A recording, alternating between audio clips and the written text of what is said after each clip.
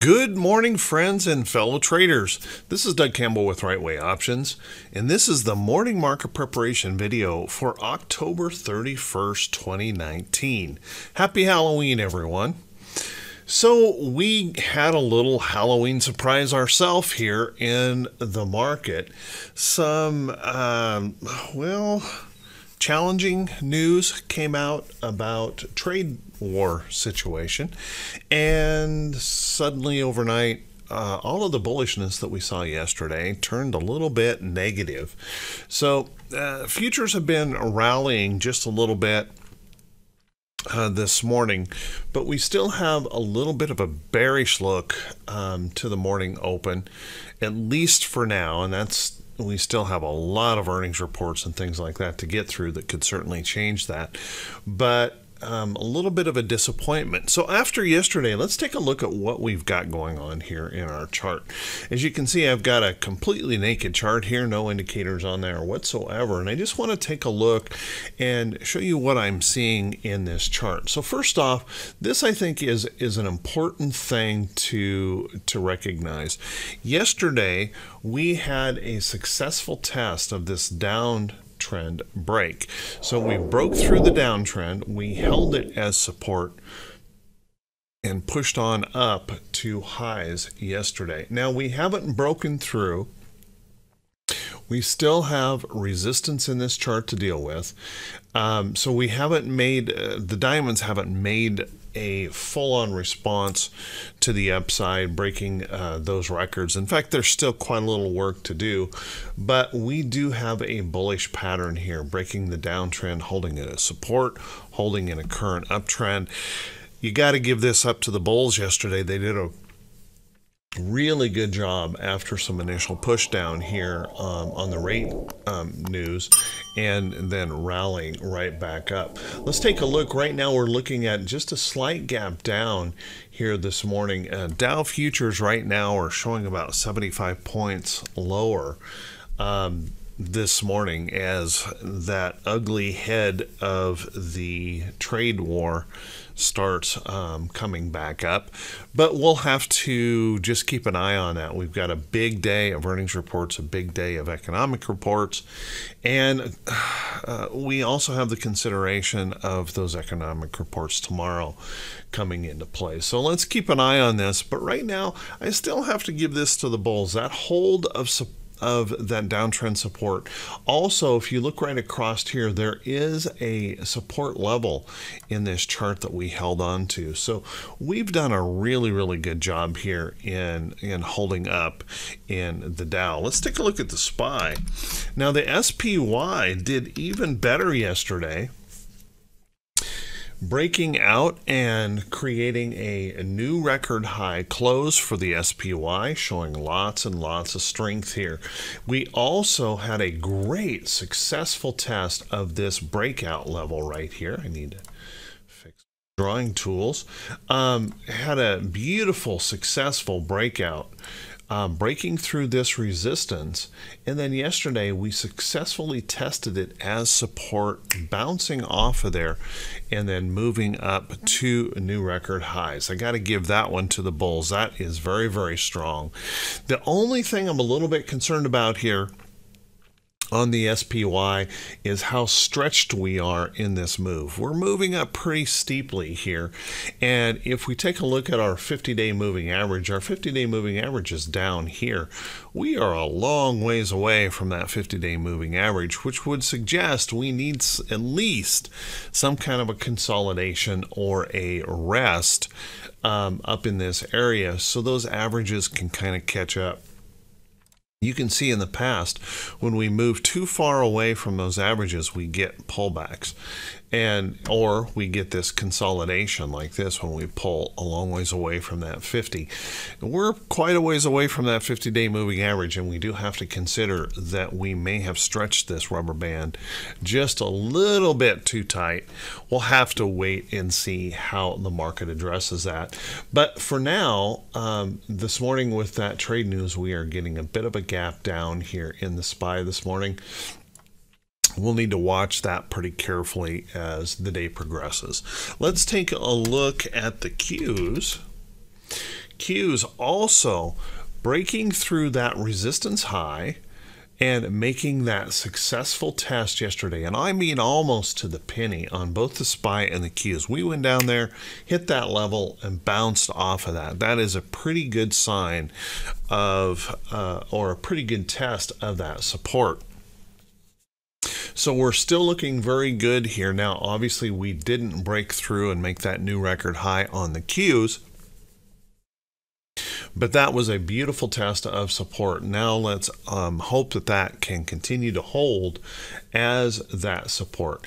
Once again, I have that little bit of concern that we may be stretching a little bit too far. We may require a little bit more rest up here, maybe a little more consolidation up here as that 50-day moving average moves up to provide some support. And keep in mind, we are looking at an ever so slight move down this morning here in the Qs on that trade news. So at least for now, we're holding up okay, but just that little concern this morning, a little bit of a gap down due to that news. IWM seems to be out of the loop. It just can't seem to follow along with the market. We get a market day where we sell off and IWM goes up, and we get a market day where the market goes up and IWM stays lower on the day. So it did bounce up by the end of the day, rallying back up. And I think the good news here, and I still have to give this one up to the bulls, we have finally broken through that big major downtrend.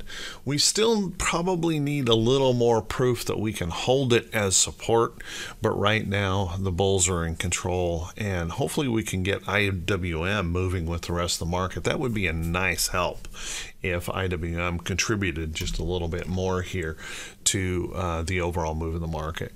Let's take a look at the VIX this morning. The VIX, if I put some drawings on this chart, as you can see, the VIX is moving down toward this support level. There just really is no fear in the market. Dropping into a 12 handle, we could easily see an 11 handle in this move to drop us down into this support level. If we back up this chart, you can see this is a very well-defined support level that goes back a long ways.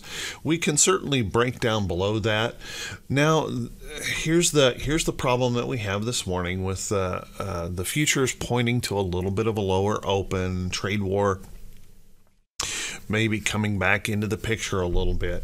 We could see that VIX bounce up just a little bit, but I don't think we're in trouble at all. As a matter of fact, I think as long as we can kind of hold below this level right in here, this little support resistance level up in here, or right through here. So this area, as long as we stay below that, I think we're in pretty good shape here.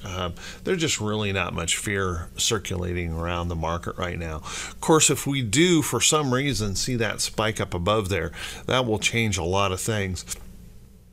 But for now, there just doesn't seem to be a whole lot of fear. As a matter of fact, maybe a little bit of complacency is what we need to be worried about more than anything, that we might be getting just a little bit complacent in the market.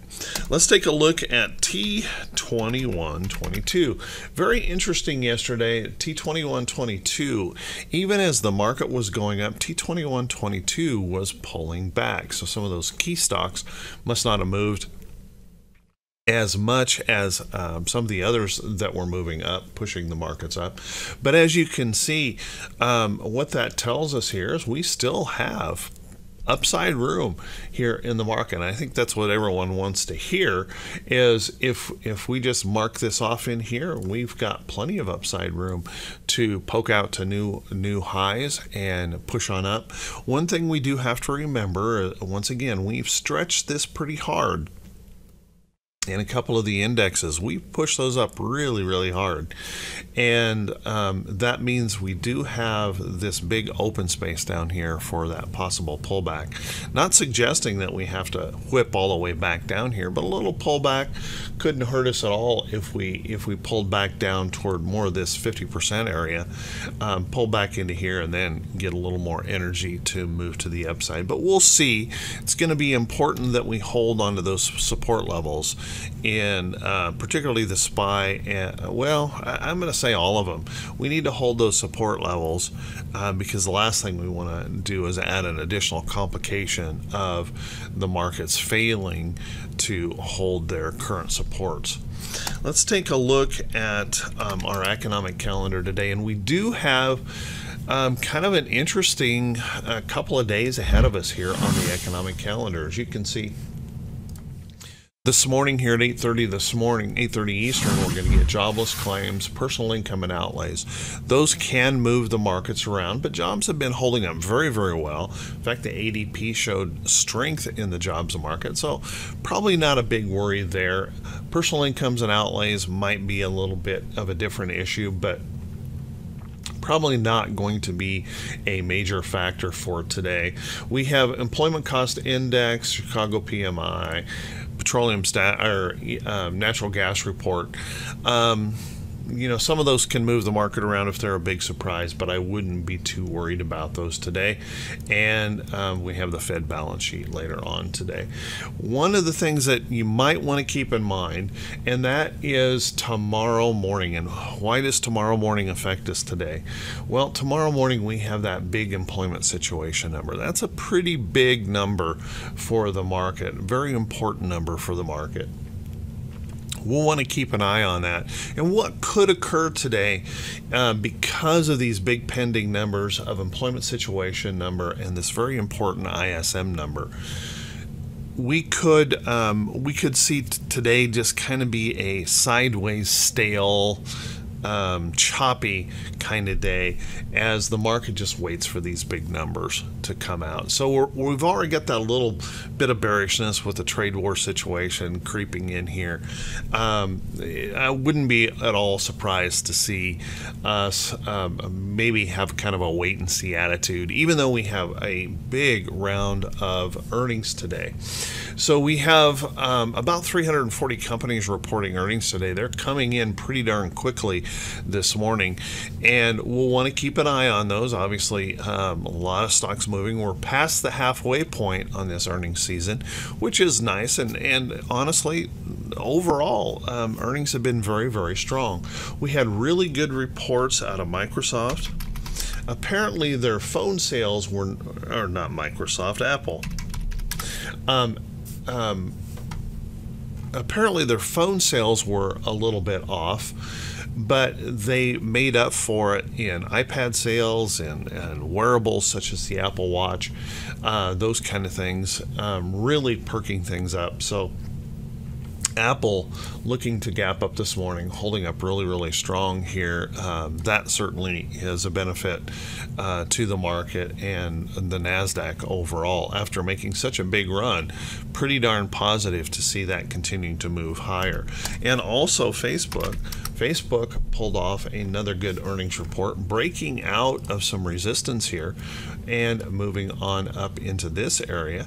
So I think breaking up here, I don't think I would chase that this morning, but moving up in here, any kind of rest or pullback or hold in here could definitely set up that opportunity for a trade in Facebook. So a couple of good earnings reports and a slew of good earnings reports yesterday, giving those bulls some confidence here overall. So with that, everyone, hey, I want to wish you all a great day, and I want to wish you great trading. And if this is the first time you've seen these videos, if you guys could do me a favor, click that subscribe button on YouTube, click that thumbs up button, and leave a comment. And also, don't forget to click that little bell icon when you subscribe to make sure you're notified every time I post one of these videos. You know, I say this pretty much every day, but I really hope you guys are getting something out of these videos, that they're meaningful to you, that you're seeing that what I do is a little bit different than what you might find in other places. I don't provide any hype. I don't provide any prediction as to what's going on in the market. We look at the technicals, we look at the price action of the chart, and if you find that helpful, please click that thumbs up button, and please feel free to share this video with any friends, family that might be interested. Post it on your Facebook page, post it on YouTube or Twitter. All of these videos, and there's over 600 now on the channel, is there for education purposes, and hopefully you find them useful. Thank you to everyone who leaves comments. You guys are truly awesome. I truly appreciate it. You guys humble me every day. So let's take a look at a few stocks that could be setting up, stocks that I've talked about before, stocks that may be something different, and one of those I already kind of revealed. Let's take a look at Microsoft this morning. Microsoft getting a nice bump here. Now, Microsoft is looking like it could pull back a little bit on this trade war worry, but one of the things that I find interesting in this chart is we finally broke through this area, had kind of a little pullback and hold in that area of support, and buyers kind of stepping up. So Microsoft is starting to look pretty strong here. When I look at it on a longer term chart, this is a beautiful consolidation breakout overall. So if we continue to hold up here, there may be more upside potential. Remember, Microsoft reported very strong earnings, and as long as these earnings continue to roll in strong on the tech side, there seems to be pretty good opportunity here in this chart. So keep an eye on Microsoft. It's a slow mover, but there's often opportunity, and you know, you got to give it up here. The trend has been up, and looks like it wants to continue to the upside. So think about Microsoft. This pullback this morning might provide a little bit of concern. We just don't want to break down through this support, so keep an eye on that.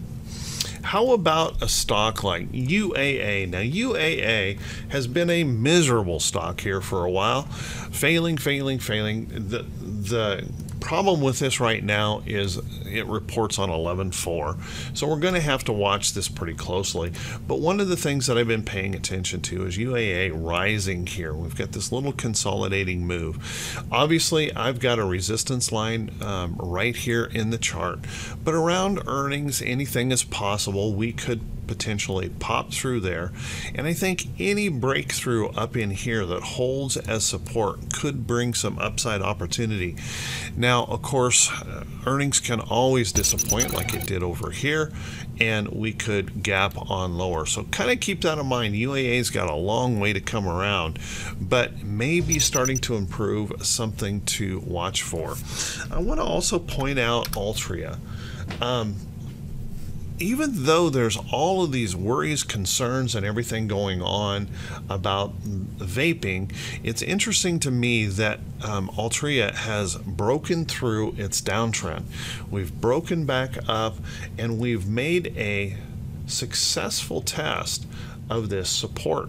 And as you can see this morning, Altria is looking for a gap up open. So we've moved back through this downtrend. We've held a support level, and we're bouncing higher.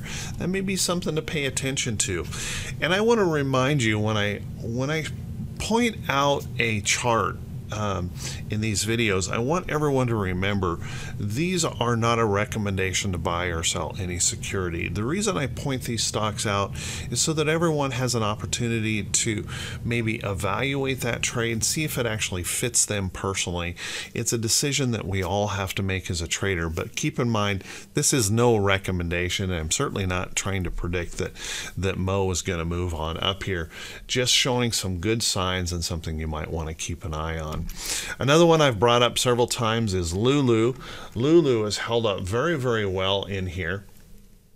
And as you can see, holding up pretty darn strong. I've got an alert up here on this chart, and you can see we're moving up in this trend, which means we still may have a little bit more consolidation and things like that to go going on.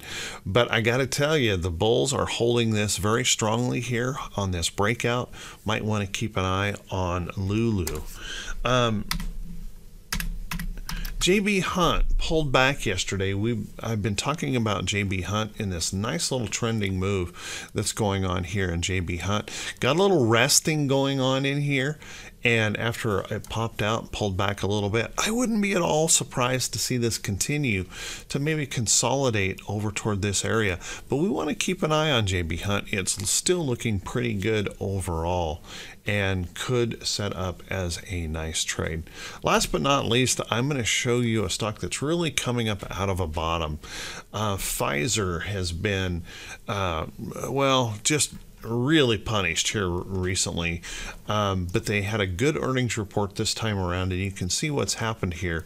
We've rallied up nicely. We've broken through this resistance area, and I think any kind of rest or consolidation in here that moves us back toward the trend could set up an opportunity where we may come up into here and attack that resistance and maybe even attack that gap. So keep an eye on Pfizer. It may have some opportunity here in the future, something to put on your watch list.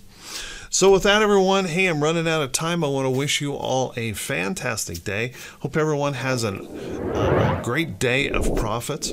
And we'll talk to you all bright and early Friday morning. Take care, everyone.